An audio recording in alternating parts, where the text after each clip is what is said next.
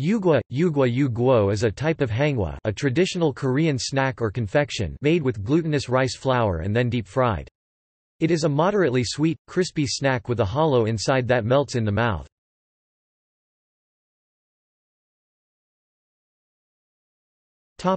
Preparation and varieties.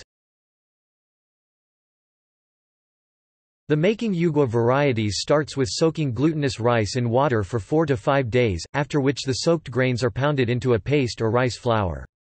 The flour is then kneaded with chongju, rice wine, honey, and water. The dough is shaped or cut into pieces, soaked in chongju again, then dried in the shade before being deep-fried in oil. The snacks are usually fried twice. After frying, Yugwa is first coated with honey, and then with coating ingredients such as toasted white and black sesame seeds, cinnamon powder, pine nuts, angelica powder, pine pollen, and puffed rice. Yugwa can be white or dyed, using coloring ingredients such as pumpkin, mugwort, and black rice. Spices like ginger may also be added during the making process for extra flavor. Gangjang also called hangwa, hangwa hanguo or finger-shaped Yugwa. Sanya san-zi or san-zi, also called yeonza gwa, yeonsagwa are wide and flat, often square, rectangular, or rhombic Yugwa.